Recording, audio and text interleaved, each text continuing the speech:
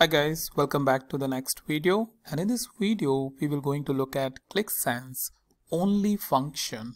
So Qlik only function is pretty unique and sometimes very helpful in certain scenarios. So let's look at the definition of Qlik only function.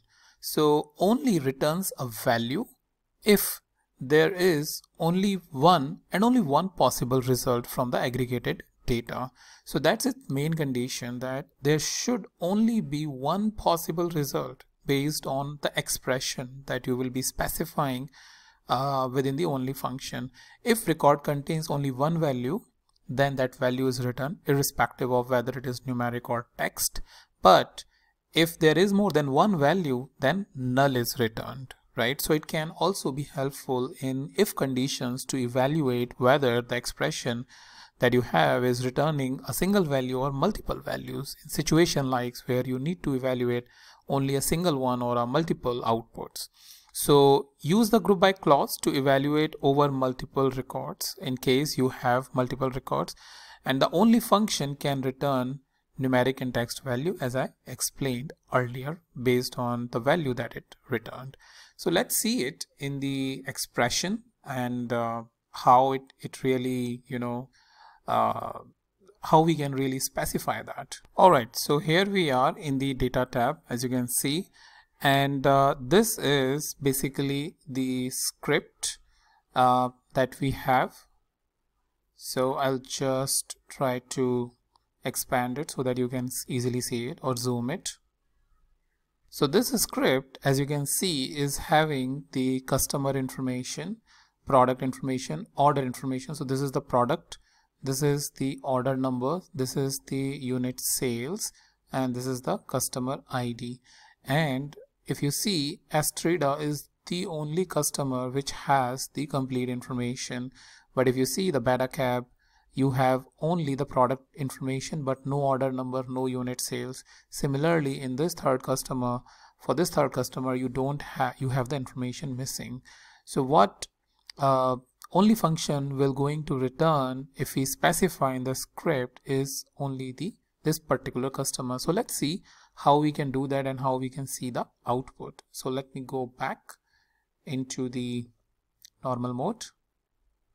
All right, so over here we will going to specify the only function. So let's give it a table name only itself, and let's specify the load, and we will going to load the customer information as we need to group by it in case, as I mentioned, case of a multiple output or multiple records.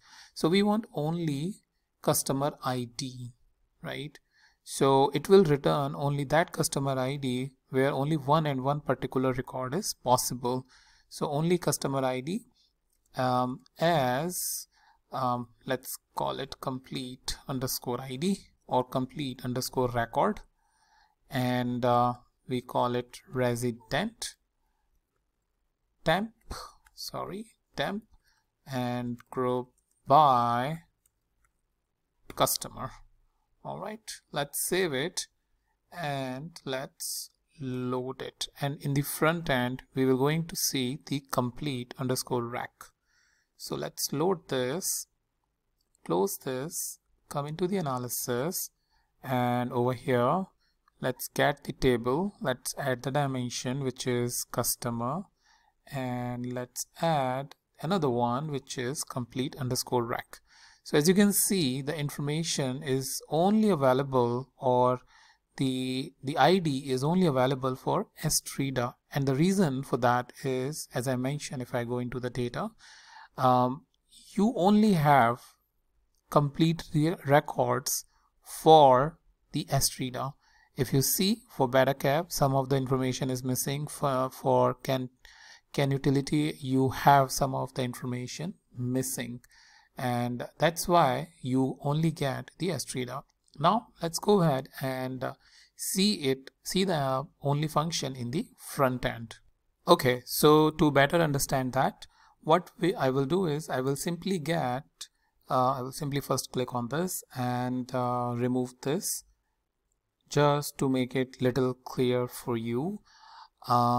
now what I will take is one more column, the dimension of product, and the product, after product we have dimension which is unit sales, and finally we have, I guess, yeah, order number. I think that's what we have not taken, so maybe the order number over here. So what do we want over here is basically the one single record if it contains. So for example, if we look at the unit sales, you have 10, 18, 9, 2, 4, 5, and in case of these two products is missing. So what I'll do is I'll come into the data, and just to make it little interesting, I will change this to 4, because now we have two records for customer 1 and customer 2, the AA, product A and product BB, the unit sales is same. So just to give you some perspective, save, load data, close, analysis, it's 4 now. All right, and I will take a text, where it is, here I go. All right, I think this is also makes sense. So add a measure expression. So what I want is basically only is the function, and I, let's say, want the product as an output, but it will return null because there are like multiple products. So what do I need? I need something, so the help of the set analysis, where I can say the unit sales is equal to what? 4,